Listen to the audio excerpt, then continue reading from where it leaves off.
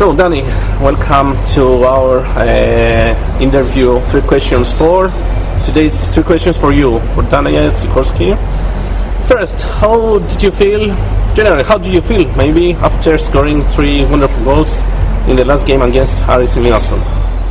Yeah, I'm very happy for the team, for the whole club, that after such a long time we take 3 points again, and we made it in a style like this, like 6-0 away game, and I'm happy for everybody, for also all the supporters, that we could bring joy again. Second question, how do you see the following games of our team, and where do you think we can reach as a team generally until the end of the season?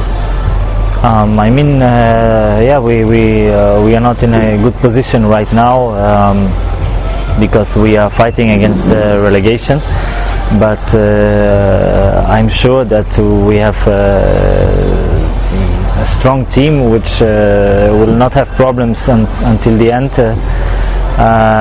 for the relegation, and every game is a new challenge. Every game is a new chance for all of us to show off that we deserve better than we did in the last months, and I think we take some confidence in the last game, so we're gonna prove this on Sunday as the next chance. The fans were very happy with your appearance. You're scoring 3 goals and cheering, shouting your name.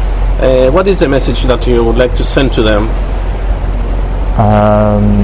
I'm also very happy about that I could bring the fans a bit of joy after this few months, and my message is I'm gonna try every week, every game, doing my best on the field to bring the joy to the fans. Thank you very much, Daniel. Speak to my manager. Thank you very much. Finish, they record everything, bro. It's easy.